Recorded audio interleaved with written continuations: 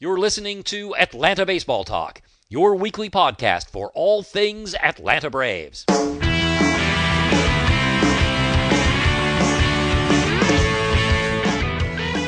Welcome to show number 295.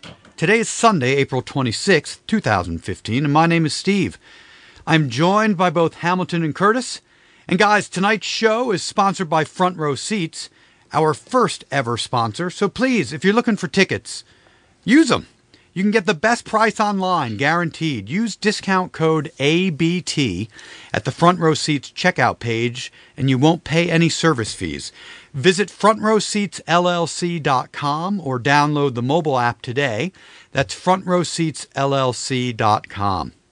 All right, guys, in tonight's show, we'll discuss the trouble with Jim Johnson, the Bethancourt-Przinsky platoon, and how long a leash to give Cahill. But first, guys, after a great first 2 weeks, the wheels have kind of come off a bit, as the Braves went 1-5 this week and didn't look too good doing it.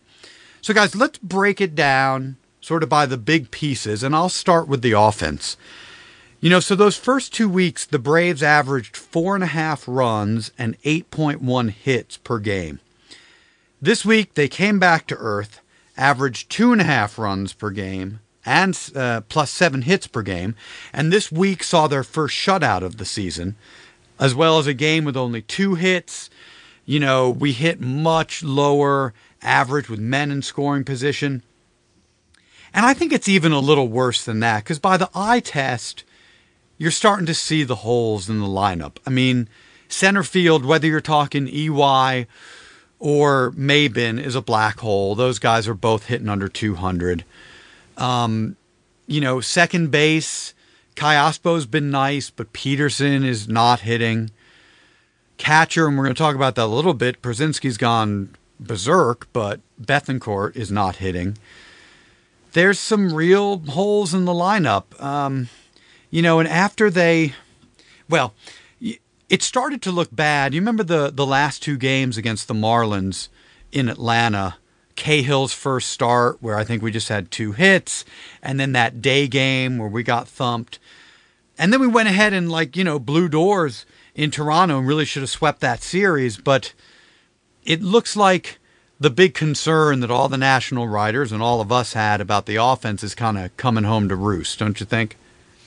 Yeah, absolutely. I mean, all the doubts or the ifs that we had with new players or underperforming players that we were hoping would maybe overperform is not happening. Przinsky maybe being the exception there. And I think this is a little, this is more of the Braves who they are than what happened the first 2 seasons. Yeah, ultimately. I mean, it's weird. Freddie is struggling pretty mightily. The offense will look a little bit better there. But Przinsky's like the best offensive player on the team. And when you're 38-year-old backup catcher's the best journeyman offensive catcher, yeah. It's a bit of a problem because he's not going to sustain it. Markakis has been really nice. Gomes has actually been quite good. Andrelton has looked pretty good. But, and Kayaspo and Chris Johnson actually not too bad. But, the bench is not doing that much. Kelly Johnson's had some big hits, but his average is not so good. Goslin has been pretty invisible. Like I said, center field and part of second base. It's a little rough. Yeah. Kurt, what do you see with the starting pitching and the defense? Well, I mean, the starting pitching, I know that they've started to lose more games, but there's a lot of these games where the starting pitching has not been that bad. The big problem that's popping up with the starting pitching is, and it's all kind of a domino effect, if you will. There's so many. This team is not good enough to have multiple breakdowns. They can't survive these types of things, and so the starting pitchers, just aren't going long enough in these games. Cahill, 4 innings. Stoltz went 6 innings, which was nice. Tehran, 4 innings. Wood, 5 innings. It's like that almost, it seems like at every single game. And then you taxed your bullpen, which isn't very good.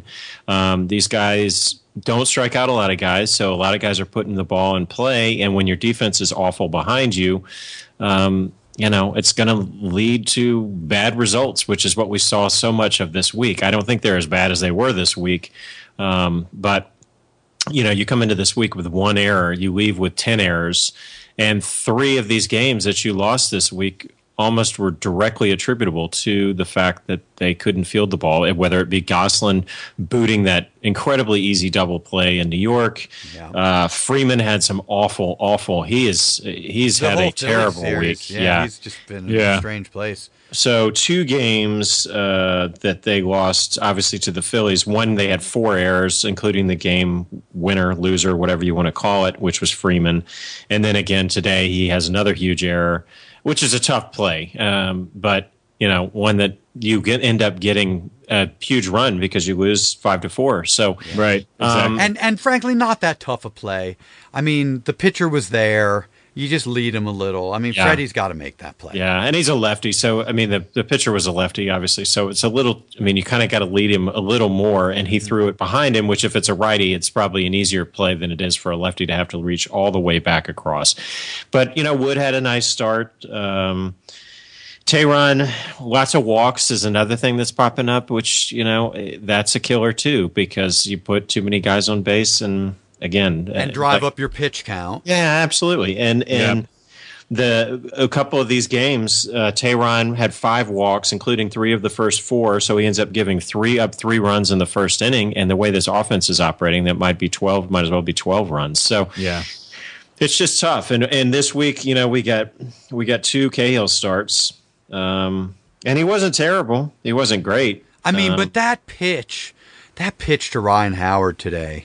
I mean, you got just awful. I mean, you got Ryan 0-2, and then you give up a 3-run. You leave that fat pitch up right over the heart of the plate.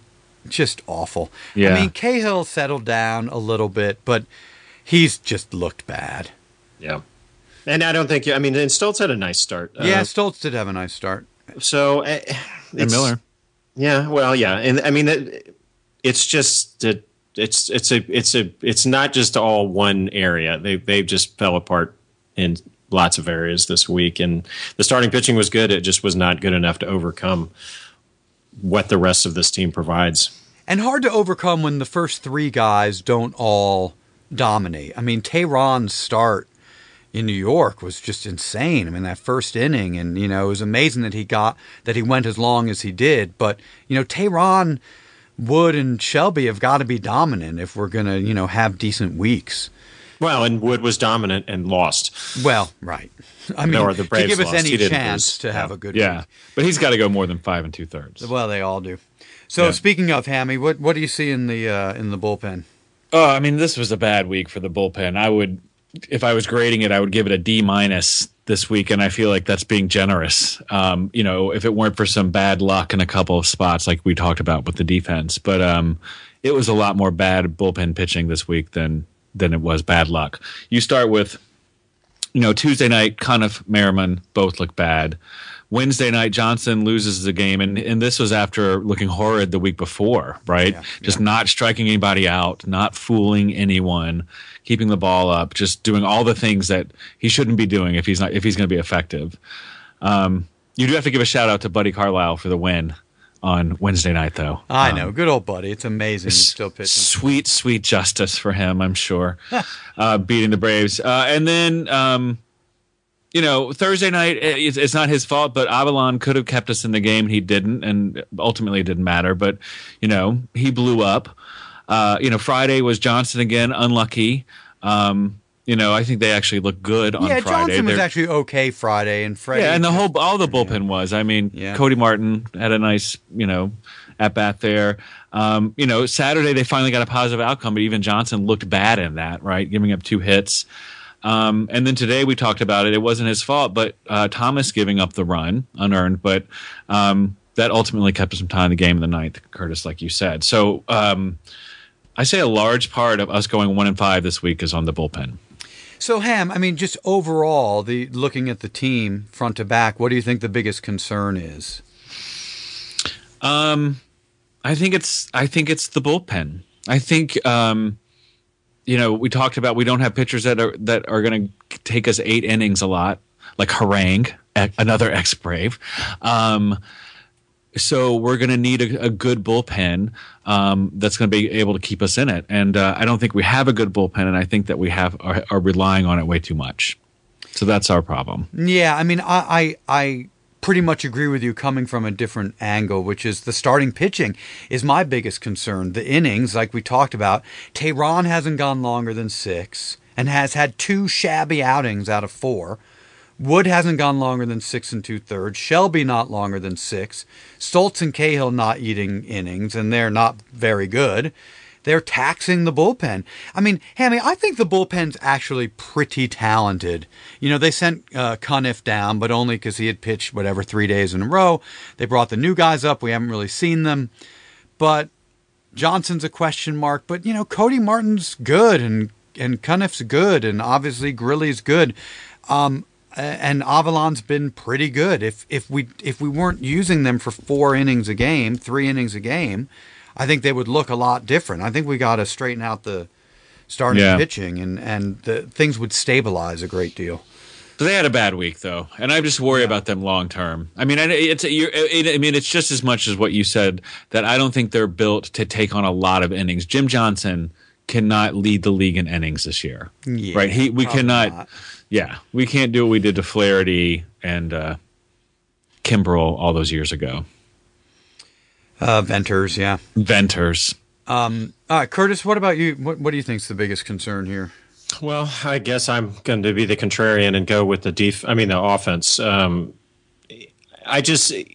think that we have, like you talked about, there's so many holes in this lineup. And I think Freddie, it's lots of platoon guys. And I think that hurts with consistency. It's like the old adage that if you have 2 quarterbacks, you have no quarterbacks. So I think that they need to stick. I mean, if you look at who's batting well on this team, you could almost make out a full lineup at the top. I mean, you've got Przinsky, Markakis, Johnson, Chris Johnson, Andrelton Simmons, Callaspo, Gomes, and Freeman. I mean, that's pretty much you could go with those guys, and those are all the guys. I mean, granted, Freeman now is batting .235, but you know, he's the most talented hitter on the team. So I think that if you threw that, and again, you're going to rely on guys that aren't maybe everyday players at this time or ever were, like Gomes and Przinsky, but throw them out there for a little while just to give them some stability and maybe kind of right the ship a little. And hope that you can win some games. I know that in the long term, you want Betancourt and you want Jace Peterson and these types of guys getting more at bats. But I think it will help if you kind of get back in the win column, that it'll relax some guys and get us some better outcomes in these games. Yeah, I just worry about starting Gomes against right-handed pitchers, playing Przinsky that much over the course of a week. As do I. Yeah, for both of them. Sure. I mean, and you know, I'm not. We're in a situation with this team where there aren't, in some of these areas, there are no answers. They're not even good answers. There are 0 answers.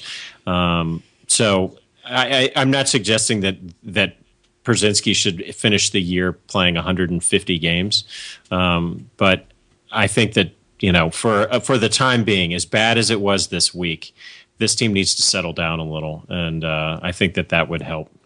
I think what we will see is more of the Markakis in the 1, Andrelton in the 2, Freddie in the 3, someone in the 4. You know, I think that Freddie's going to bring some stability to it in that regard. Hammy, what would you do? I think, you know, my answer is probably going to be a lot like yours, Stevie. I think you just got to stop using the bullpen so much, and just try to get more innings out of your starters. But I mean, I think as goes the bullpen and their ability to stay fresh and be effective, so go the Braves this season. Yeah, I mean, so the levers to pull on the starting rotation are Cahill and Stoltz, right? You're not touching Tehran, Wood, and Miller. Yeah. So, although you need them to go, they got to go sure. 6 2/3 plus. Right? Yeah, no, I agree. I mean, 7 innings out of those guys would be great. You know, Fulte and Whistler are having some nice starts.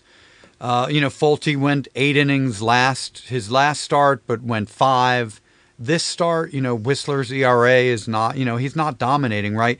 I mean, the problem with like bringing Fulte and Whistler up is you run the risk of just more 5-inning outings.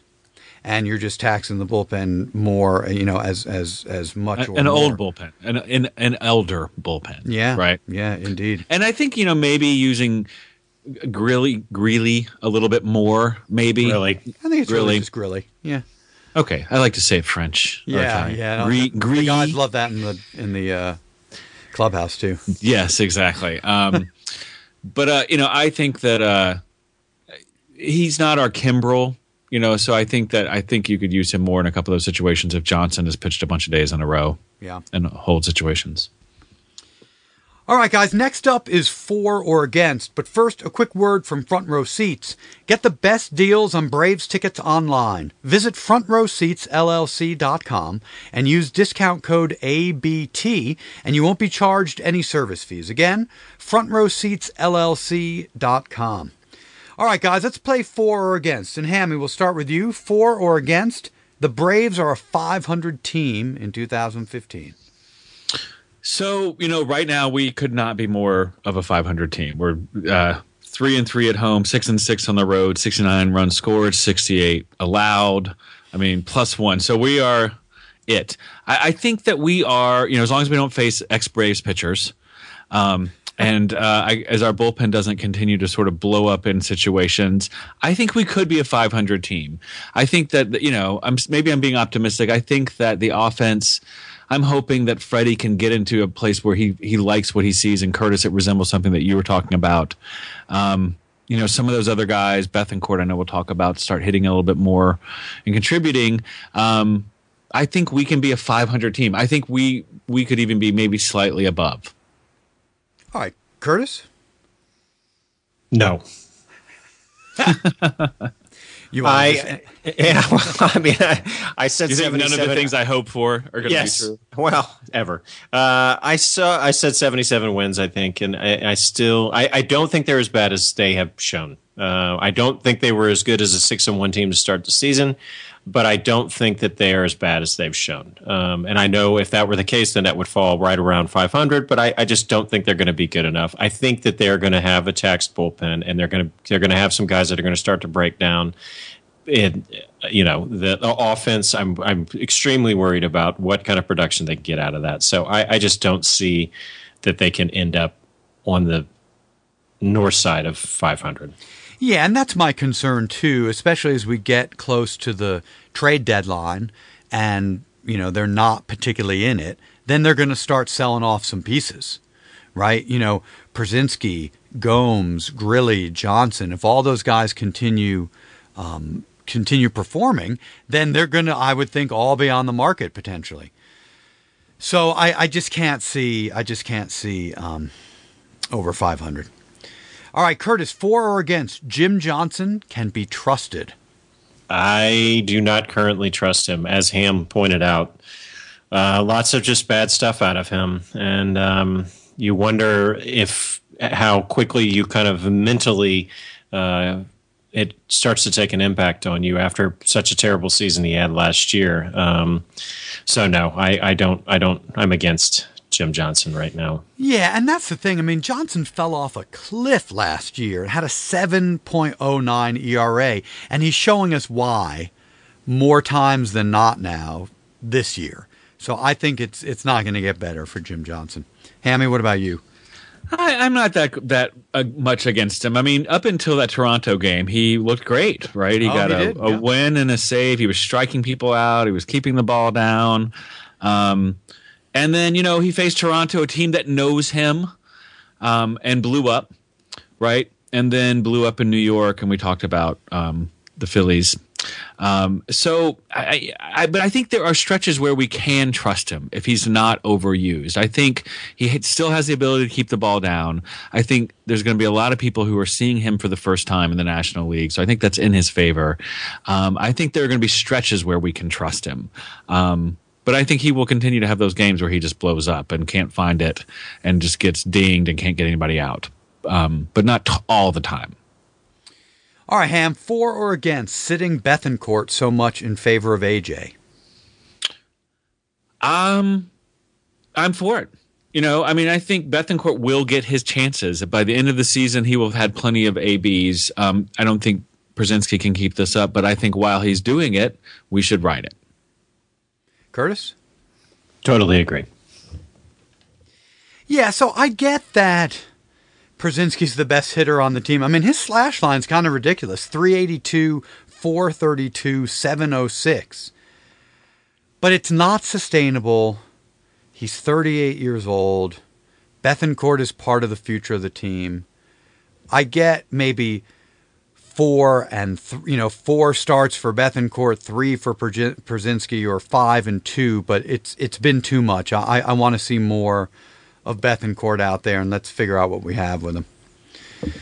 All right, Curtis, last one. For or against giving Cahill 4 more starts?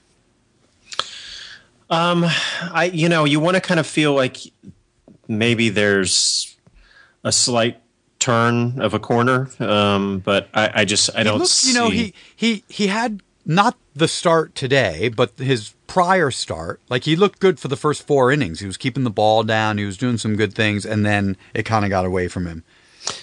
Yeah, and I mean, even still, he hasn't given up a bunch of hits. It's just kind of timely, like the horrible home run to Ryan Howard today, and then he was the victim of that terrible Gosselin error in New York. So, I don't trust him to really provide us too much. And as we talked about, Steve, last week, that we're on the hook for all this money which is such a huge part of the equation. I mean, yeah, But no, I'm against him getting a ton of starts. All right, Hammy? Yeah, I totally agree. Give somebody else a chance.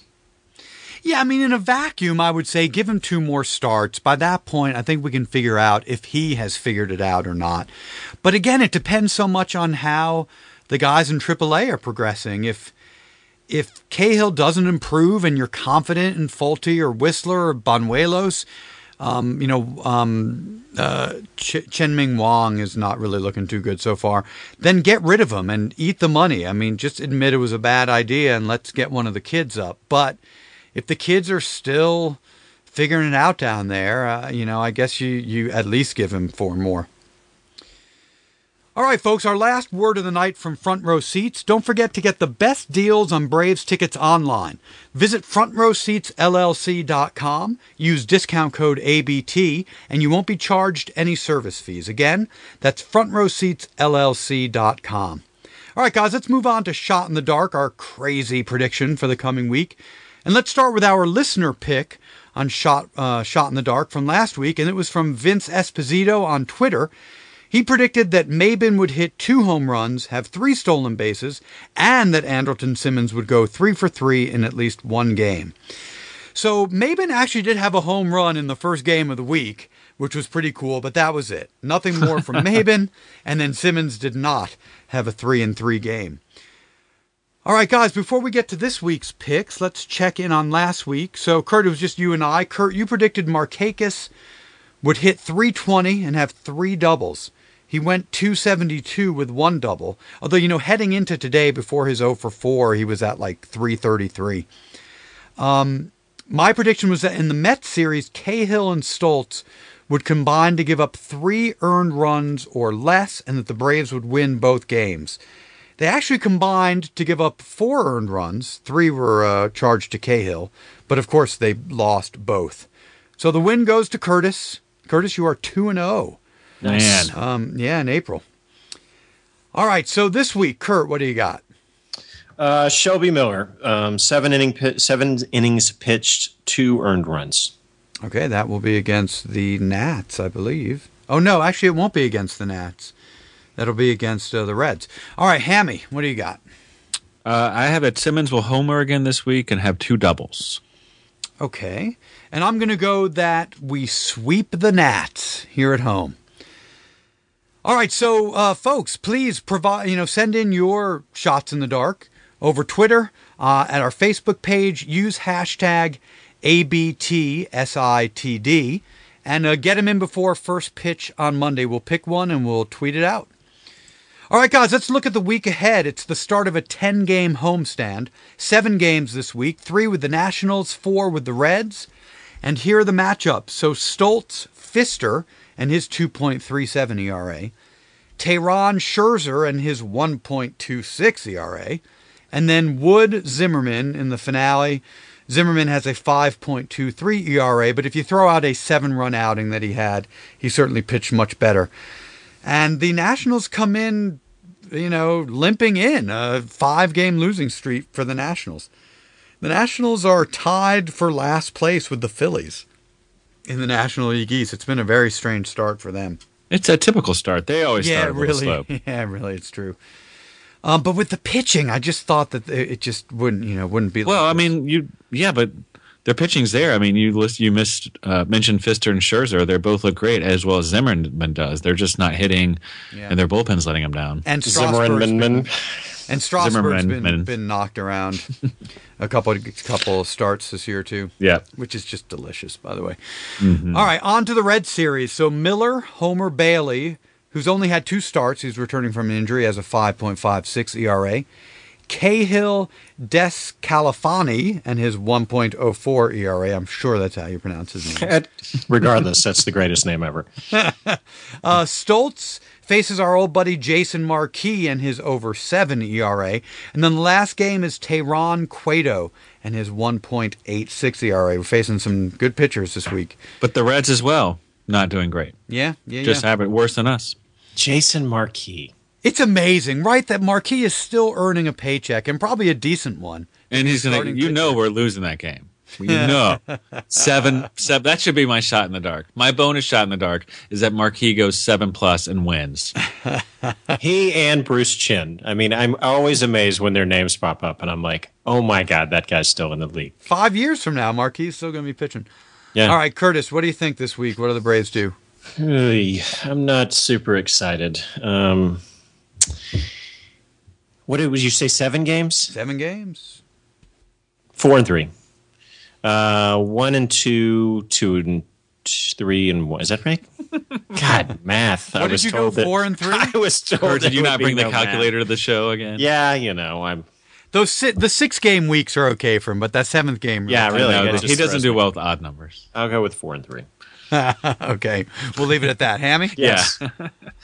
Yeah. 5 and 4. No, 4 and 3. I think we go 2 and 1, 2 and 2. All right, and I'm going 5 and 2 because we're sweeping the Nats, and then we will split with the Reds. Yeah, we're really not sweeping the Nats, but yeah, especially coming in on a 5-game losing streak. I don't see them losing 8 in a row. I don't see that happening. But whatever. couldn't you see the sweep of the Nats and the story of the we're in their heads gets resurrected, and it would just I can see it happening. And then we get love for that. Then we get swept by the Reds. Well, exactly. Yeah, but it would be a moral victory. which I fear will be some of the things we're hanging our hats on this season. All right, folks, that is the show. Make sure you have us in your RSS feeds or subscriptions on iTunes or Stitcher so that you don't miss any of our weekly shows. And as always, check us out at AtlantaBaseballTalk.com for past shows, to check out our blogs, and to post in our comment section. And be sure to follow us on Twitter at ATL Baseball Talk and to like us on Facebook. Thanks again for listening, everyone, and go Braves! Thanks for listening to Atlanta Baseball Talk, your weekly podcast for all things Atlanta Braves. To find new shows, to post in our forum, or to send a comment, please visit us at AtlantaBaseballTalk.com.